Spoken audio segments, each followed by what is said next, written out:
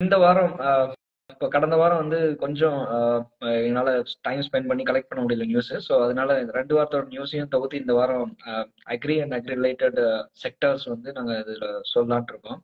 So இந்த வாரம், அதாவது போன வாரம் 24th அக்டோபர், அதுவும் இல்லாமல் இந்த வாரம் 28th 29th அக்டோபர் வந்து எந்தெந்த நியூஸ் வந்து நம்மளுக்கு இங்கே வந்திருக்கு, முக்கியமான நியூஸ்ன்னு பார்த்துடலாம்.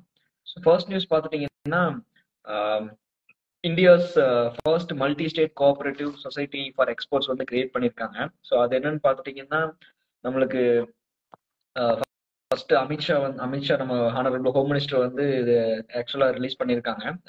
என்ன பண்ணியிருக்காங்கன்னு பார்த்துட்டிங்கன்னா, இந்த NCEL நேஷனல் கோஆபரேட்டிவ் எக்ஸ்போர்ட் லிமிடெட்ங்கிறது வந்து ஒரு எல்லா ஸ்டேட்டும் கலந்து இருக்கக்கூடிய ஒரு கோஆபரேட்டிவ் சொசைட்டி வந்து டெவலப் பண்ணியிருக்காங்க. ஸோ அதில் வந்து நம்மளுக்கு என்ன ப்ளஸ் பாயிண்ட் வரும்னா, நம்மளுக்கு வந்து கண்ட்ரியோட, அதாவது இந்தியாவிலிருந்து வெளி ஏற்றுமதி செய்யக்கூடிய கண்ட்ரிஸ் ஆர்கானிக் ப்ராடக்ட்ஸ் வந்து நம்மளுக்கு வந்து ஒரு கோஆபரேட்டிவ் மூலமா பண்ணலாம்னு சொல்லிட்டு பண்ணியிருக்காங்க. ஸோ உங்களுக்கு கோஆபரேட்டிவ்னாவே தெரியும், அமுல் மற்ற கம்பெனிஸ் எல்லாம் உங்களுக்கு தெரியும். ஸோ அந்த மாதிரி ஆர்கானிக் ப்ராடக்ட்ஸ் வந்து NCEL சொல்லிட்டு நேஷனல் கோஆபரேட்டிவ் எக்ஸ்போர்ட் லிமிடெட் ஒரு கம்பெனியா ஃபார்ம் பண்ணி, அதாவது கோஆபரேட்டிவ் சொசைட்டியா ஃபார்ம் பண்ணி நம்ம எக்ஸ்போர்ட் பண்ணுவோம் அப்படின்னு இருக்காங்க. ஸோ இதுல ஒரு முக்கியமான ஒரு பாயிண்ட் என்னன்னு பாத்துட்டீங்கன்னா, 50% ஆஃப் த ப்ராஃபிட் வந்து திருப்பி ஃபார்மர்ஸ்க்கே திருப்பி போகுது. ஸோ அது வந்து ஒரு முக்கியமான இது பாக்குறாங்க. ஸோ இது வந்து எப்படியெல்லாம் பண்ணுவாங்கன்னு பாத்துட்டீங்கன்னா, ரெலவெண்ட் மினிஸ்ட்ரிஸ் கூட கனெக்ட் பண்ணுவாங்க. அது போக நம்மளுக்கு வந்து supply chain, market linkage, so அந்த மாதிரி நிறைய வந்து இன்டர் ஸ்டேட் லெவலில் நம்மளுக்கு கனெக்ட் பண்ணி எக்ஸ்போர்ட்டுக்கு வந்து ஹெல்ப் பண்ணுவாங்க அப்படின்னு சொல்லியிருக்காங்க. ஸோ அடுத்தது பார்த்துட்டீங்கன்னா, அடுத்த நியூஸ் பார்த்துட்டோம்னா, நம்மளுக்கு இந்தியன் கவர்மெண்ட் வந்து சப்சிடரி வந்து கொடுக்குறாங்க ஃபெர்டிலைசருக்கு. ஸோ அது எல்லாத்துக்குமே தெரியும், மானியம் வந்து நம்ம உரத்துக்கு வந்து கொடுக்குறாங்க. ஸோ அதுல வந்து இப்போ இந்த வருஷத்துடைய, அதாவது பிசிக்கல் இயர்பாங்க, அது வந்து மார்ச் டு ஏப்ரல். ஸோ அந்த இது வந்து எப்படி பண்ணியிருக்காங்கன்னா, இந்த வருஷம் வந்து 2 லட்சம் கோடி வந்து ஃபெர்டிலைசர் பில்லுக்கு மட்டுமே போகும் அப்படின்னு சொல்லியிருக்காங்க. ஸோ அதுல பாத்துட்டீங்கன்னா, முக்கியமா பார்த்துட்டா எந்த ஃபெர்டிலைசர் வந்து அதிகமா போகுதுன்னு பாத்துட்டீங்கன்னா, இந்த வருஷத்துக்கு உண்டான ஃபெர்டிலைசர் வந்து ஒவ்வொரு ஃபெர்டிலைசருக்கான யூரியா, பாஸ்பரஸ், பொட்டாஷ் சொல்லிட்டு அலோகேட் பண்ணிருப்பாங்க. ஸோ அந்த அலோகேட் பண்ணதுல வந்து இப்ப 6 மாசம் தான் முடிஞ்சிருக்குது. அந்த 6 மாசத்துலயே பாஸ்பரஸும் சரி, பொட்டாஷும் சரி, 96% of the allocated fertiliser bill, அதாவது சப்சிடி வந்து இதாயிடுச்சு அப்படின்னு சொல்லியிருக்காங்க. ஸோ அப்படிங்கிறப்ப நம்மளுக்கு வந்து இன்னும் 6 மந்த்ஸ் இருக்கு. ஸோ இன்னும் நிறைய ஃபார்மர்ஸ்க்கு வந்து அது கொடுக்கணும். அப்படிங்கிறப்போ ஃபெர்டிலைசரோட சப்சிடி வந்து இன்னும் ஏறும் அப்படின்னு இருக்காங்க. அப்படி பாக்குறப்போ இந்த ஏப்ரல் செப்டம்பர் இந்த 6 மாசத்துக்கு உண்டான சப்சிடி வந்து எவ்வளவு டிஸ்போஸ் பண்ணிருக்காங்கன்னா, 1,12,700 கோடி டிஸ்போஸ் பண்ணிருக்காங்க. அதுல முக்கியமா பார்த்துட்டா பொட்டாஷ் அண்ட் பாஸ்பரஸுக்கு வந்து பாத்துட்டீங்கன்னா 70,000 கோடியும் 42,000 கோடியும் நம்மளுக்கு டிஸ்போஸ் பண்ணியிருக்காங்க. ஸோ அப்படிங்கிறப்ப நம்மளுக்கு வந்து இன்னமும் இது வந்து அதிகமாகும். அதுவும் இல்லாமல் இன்டர்நேஷனல்ல வந்து ரீட்டைல் பிரைசஸ் வந்து கொஞ்சம் அதிகமா இருக்கங்காட்டி ஃபார்மர்ஸ் வந்து எந்த விதமான அஃபெக்ட் ஆகாது. அதையும் அவங்க வந்து கவர்மெண்ட் வந்து சொல்லியிருக்காங்க. ஸோ இந்த ஃபெர்டிலைசர் சப்சிடி வந்து நம்ம இந்த அனௌன்ஸ் பண்ணதுல இருந்து, அதாவது அக்ரிக்கு தனியா வந்து பார்லிமெண்ட்ல இது பண்ணாங்க. ஸோ அதை பத்தி நம்ம அனலைஸ் பண்ணியிருந்தோம். ஸோ அந்த வீடியோஸும் அவைலபிளா இருக்கும்னு நினைக்கிறேன் யூடியூப்ல. நீங்க போய் பாத்தீங்கன்னா உங்களுக்கு இன்னும் கொஞ்சம் தெளிவா ஒரு ஐடியா கிடைக்கும். சீசன் வைஸ் பிரிப்பாங்க, கரீஃப், ரபி. இப்போ போயிட்டு இருக்க ரபி சீசனுக்கு மொத்தமா 22,303 கோடி வந்து மானியம் கொடுத்துருக்காங்க. குறிப்பா எதுலன்னு பார்த்தோம்னா பாஸ்பேட் அண்ட் பொட்டாஷ் ஃபெர்டிலைசர்ஸ்ல. இது மூலமா ஃபெர்டிலைசரோட பிரைசஸ் எல்லாம் எவ்வளோன்னு பார்த்தோம்னா, DAP டை அமோனியம் பாஸ்பேட் வந்து 1,380 ரூபா ஒரு மூட்டை, NPK மிக்சர் 1,470 ரூபாய், சிங்கிள் சூப்பர் பாஸ்பேட் SSP வந்து ஒரு மூட்டை 500 ரூபாய், மியூரேட் ஆஃப் பொட்டாஷ் MOP 1,655 ரூபாய். இது வந்து 1,700 ரூபா இருந்துச்சு. இப்ப இந்த மானியம் மூலமா கவர்மெண்ட் சைட்ல இருந்து கம்மி பண்ணி ஃபார்மர்ஸ் யூஸ்ஃபுல்லா இருக்கும்னு கொடுத்துருக்காங்க. அதே மாதிரியே அடுத்த வருஷம் 2023-24க்கான காரிஃப் சீசனுக்கு ஒரு 38,000 கோடி மானியம் தர்றதா அறிவிச்சிருக்காங்க. அடுத்த நியூஸ் பார்த்தோன்னா, நம்மளுக்கு வந்து ஆனியன் விலை வந்து அதிகமாயிட்டு இருக்கு. பெரிய வெங்காயம் முதற்கொண்டு அதிகமாயிட்டு இருக்கு. ஸோ அதுல வந்து இப்போ ஆப்கானிஸ்தான்ல இருந்து நிறைய இம்போர்ட் பண்றாங்க அப்படின்னு சொல்லிட்டு ஒரு நியூஸ் இருக்கு. ஸோ அதுல என்னன்னு பாத்தீங்கன்னா, நம்மளுக்கு வந்து ஃபார்ம் ஃப்ரெஷ் ப்ராடியூஸ், அது வெறும் ஆனியன் மட்டும் இல்ல, மற்ற ஃப்ரெஷ் ப்ராடியூசர்ஸுமே ஆப்கானிஸ்தான் வந்து அட்டாரி வாகா பார்டர் மூலமா நம்மளுக்கு வந்து உள்ள வந்துட்டு இருக்குது. டெய்லியும் ஒரு 36 ட்ரக் என்னமோ சொல்லி உள்ள வந்துட்டு இருக்கு அப்படின்னு சொல்லிட்டு. ஸோ அதுல வந்து நம்மளுக்கு இன்னமும் இந்த வெங்காயத்துடைய விலை வந்து இன்னும் குறையலைன்னா, மார்க்கெட்ல சப்போஸ் டொமஸ்டிக்ல இருந்து வரக்கூடிய வெங்காய வரவு வந்து குறைவா இருந்துச்சுன்னா, நம்மளுக்கு வந்து கண்டிப்பா ஆப்கானிஸ்தான்ல இருந்து இன்னும் நிறைய பல்கான இது வந்து உள்ள வரும் அப்படின்னு இருக்காங்க. வெங்காயத்தோட விலை இப்ப ரீசெண்டா இன்க்ரீஸ் ஆயிருச்சு. அண்ட் அதுக்காக என்ன பண்ணிருக்காங்கன்னா, நம்ம onion export பண்றதோட minimum export price வந்து ஒரு டன்னுக்கு 66,700 ரூபாயா இன்க்ரீஸ் பண்ணியிருக்காங்க. ஏன்னா இது மூலமா நம்ம லோக்கல்ல இருக்க சப்ளையும் மீட் அவுட் பண்ணணும் அப்படிங்கிறதுக்காக. ஏன்னா லோக்கல்ல இருக்க பிரைஸுமே குறையும் அப்படிங்கிற ஒரு விஷயமும். அண்ட் இது எப்போ வரைக்கும் இருக்குன்னா October 29 இதை சொன்னாங்க. October 29ல இருந்து December 31 வரைக்கும் இந்த இது இருக்கும். எப்படின்னு பார்த்தோம்னா இந்த நம்ம லோக்கல்ல இருக்க பிரைஸ் இன்க்ரீஸை கண்ட்ரோல் பண்றதுக்காக நம்ம கவர்மெண்டோட ரிசர்வ்ல இருந்து சென்ட்ரல் கவர்மெண்டோட ரிசர்வ்ல வந்து 2 lakh ஏற்கனவே 5 lakh ரிசர்வ் இருக்கு. அது இல்லாம எக்ஸ்ட்ரா வந்து ஒரு 2 lakh ப்ரொக்யூர் பண்ணி ஃபார்மர்ஸ் வந்து ப்ரொக்யூர் பண்ணி ஸ்டோர் பண்ணி வைக்கிறதா சொல்லியிருக்காங்க. அந்த இது மட்டும் இல்லாம ஏற்கனவே இதே மாதிரி ஒரு தடவை onion price increase ஆனப்ப export duty வந்து 40% டேக்ஸ் இன்க்ரீஸ் பண்ணாங்க. அண்ட் அதுவுமே December 31 வரைக்கும் இருக்கும் அப்படின்னு சொல்லியிருக்காங்க. ஸோ நெக்ஸ்ட் பார்த்துட்டா நம்மளுக்கு ஒரு முக்கியமான அப்டேட் பார்க்கலாம். நம்மளுக்கு சில்லி ஃபார்மர்ஸ் இருக்காங்கல்ல, அதாவது மிளகாய் சாகுபடி செய்யும் ஃபார்மர்ஸ் வந்து கோத்ரேஜ் அக்ரோவேட் லிமிடெட்ங்கிற ஒரு கம்பெனி வந்து நிசான் கெமிக்கல் கார்பரேஷனோட இணைஞ்சு அவங்களுக்கு வந்து ஒரு பெஸ்ட் கண்ட்ரோல் ப்ராடக்ட் வந்து புதுசா அறிவிச்சிருக்காங்க. ஸோ அது என்ன மருந்துன்னு பார்த்துட்டீங்கன்னா Rashinban அப்படின்னு சொல்லிட்டு நேம் வச்சிருக்காங்க. ஸோ இதோட ஸ்பெஷாலிட்டி என்னன்னு பார்த்துட்டீங்கன்னா நம்மளுக்கு வந்து ஃபார்மர்ஸ் வந்து இப்போ கிட்டத்தட்ட பார்த்தீங்கன்னா 45 டிஃப்ரெண்ட் டைப்ஸ் ஆஃப் பெஸ்டிசைட்ஸ் வந்து ஒரு 51 ஸ்பீசிஸ் ஆஃப் பெஸ்ட் வந்து மிளகாயில மட்டும் வருது. ஸோ அதுக்கு வந்து கிட்டத்தட்ட 45 வித்தியாசமான மருந்துகளை தெளிக்கிறாங்க. அது மட்டும் இல்லாம இன்னும் 2 species of mites and caterpillars, அந்த பெயின் அந்த மாதிரி சொல்லுவாங்கல்ல, அந்த கேட்டர்பில்லர்ஸ். ஸோ அதெல்லாம் நம்மளுக்கு வந்து சில்லி கிராப்ஸ் வந்து அஃபெக்ட் ஆகுது. ஸோ இவ்வளோ பெஸ்டிசைட்ஸ் வந்து நீங்க வந்து அதிகமா யூஸ் பண்ணாம ஒரே பெஸ்டிசைட்ல வந்து நீங்க வந்து யூஸ் பண்ணலாம் அப்படின்னு இருக்காங்க. ஸோ அப்படி பாக்குறப்ப இது வந்து நாக் டவுன்பாங்க அந்த இது வந்து, அதாவது உடனே வந்து அந்த பெஸ்ட்டை வந்து கொன்றோம் இந்த Rashinban அப்படிங்கறத வந்து நம்ம ஸ்ப்ரே பண்றங்காட்டி. ஸோ அது வந்து எந்த அளவுக்கு நம்மளுக்கு ஃபீல்ட் லெவலில் டெஸ்ட் பண்ணியிருப்பாங்க, பட் ஃபார்மர்ஸ்ட்ட எந்த அளவுக்கு வரவேற்பு இருக்குதுன்னு நம்ம இனி வரப்போற நியூஸ்ல வந்து நாங்கள் இதை பத்தி ஏதாவது அப்டேட் வந்துச்சுன்னா கண்டிப்பாக கவர் பண்றோம்.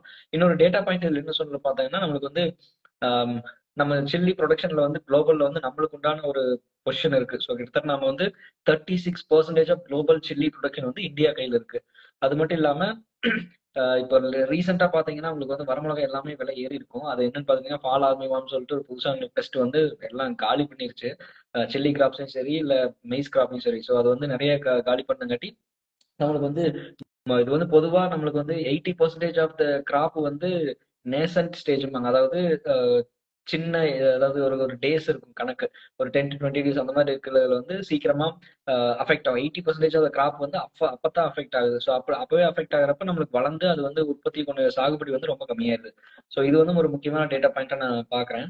அடுத்த நியூஸ் பார்த்தோன்னா நம்மளுக்கு வந்து இப்போ மகாராஷ்டிரால தெரியும், மராட்டா கோட்டாவை கேட்டு நிறைய அஜிடேஷன் நடந்துட்டு இருக்கு. ஸோ அது உங்களுக்கு மேக்ஸிமம் எல்லாத்துக்கும் தெரியும் நான் நம்புறேன்.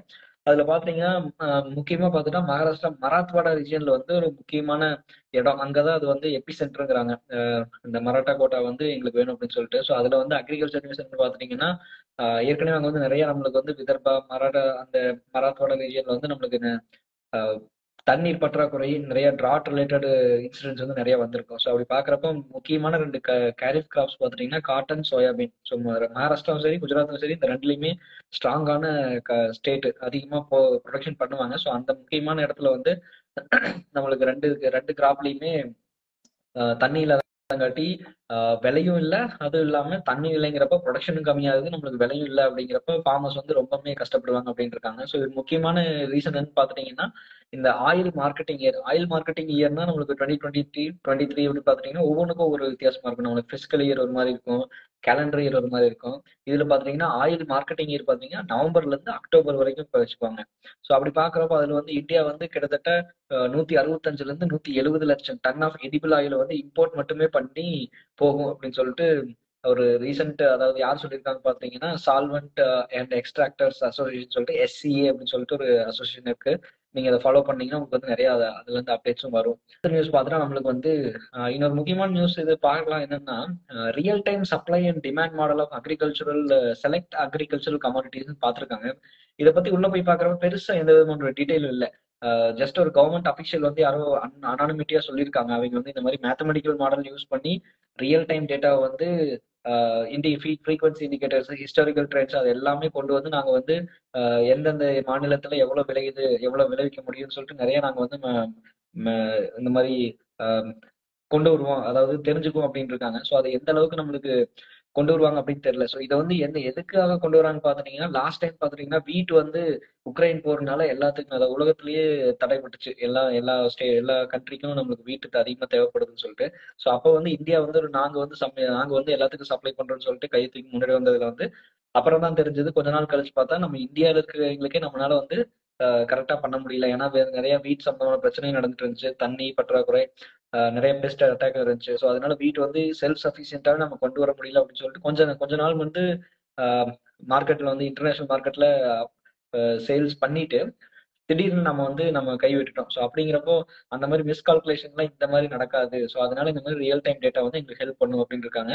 பட் இது வந்து ஒரு ஒரு 100% பப்ளிஷ் நியூஸ் இல்லை. இது வந்து ஆக்சுவலா ஜஸ்ட் ஒரு கசிவு தான் வந்திருக்கு. ஸோ இது வந்து நாங்க ஃபாலோ பண்ணி உங்களுக்கு அப்டேட் பண்றோம். அதுக்கப்புறம் நார்மலா கவர்மெண்ட் ரிசர்வ்ல வந்து ஒவ்வொரு கமாடிட்டிஸும் நம்ம லோக்கல்ல பிரைஸ் இன்க்ரீஸ் ஆகாம இருக்கணுங்கிறதுக்காக ஏலம் விடுவாங்க. அந்த மாதிரி இந்த தடவை அதாவது ரைஸ் மில் ஓனர்ஸ், ஹோல்சேலர்ஸ் இவங்களுக்குலாம் நடுவில் கோதுமை வந்து ஏலம் விட்டுருக்காங்க. அது வந்து ஏற்கனவே போன ஜூன் ஜூலைல ஒரு ஏலம் நடத்தினப்ப 100 டன் வரைக்கும் அதோட ஏலம் இருந்திருக்கு. இப்ப அதோட இதை அதிகப்படுத்தி 200 டன் வரைக்கும் சேல் பண்ணியிருக்காங்க.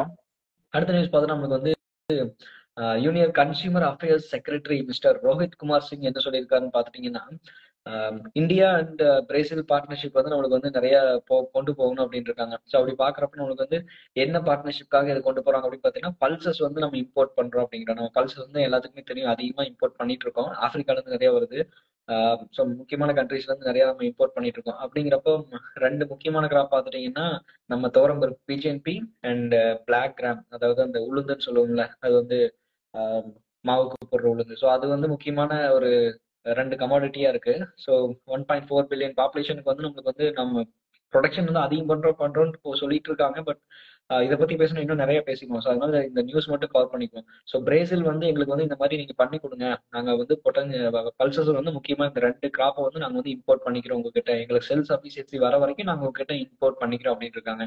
ஸோ அப்படி பாக்குறப்ப இதுல என்ன ஜஸ்ட் ஒரு சின்ன டேட்டா பாயிண்ட் மட்டும் சொல்லணும் பார்த்தா, நம்மளுக்கு வந்து உலகத்துல பாத்துட்டா நம்ம வந்து மோர் தென் ஹாஃப், நியர்லி ஹாஃப்னு வச்சுக்கலாம். So nearly half world's pulses consumption வந்து இந்தியாவில தான் நடைபெறுது.